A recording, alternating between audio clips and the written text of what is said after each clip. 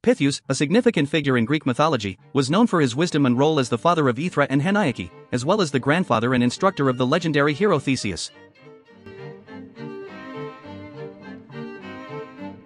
The lineage of Pittheus can be traced back to his father Pelops, a king of Pisa in the Peloponnese region of Greece, and the curse placed on his descendants due to trickery and murder.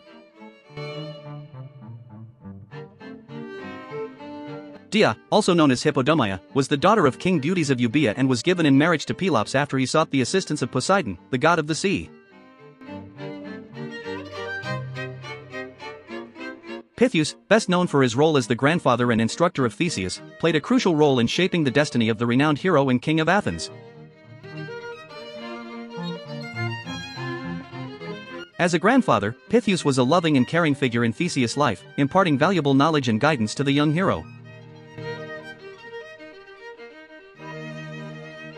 One of the most famous episodes involving Pittheus and Theseus is the story of the sword and sandals, which set in motion the events leading to Theseus' journey to Athens and his eventual ascension to the throne. In addition to his role as Theseus' grandfather, Pittheus was sought after for his wisdom and understanding of oracles by Aegeus, the king of Athens, further solidifying his reputation as a revered figure in Greek mythology.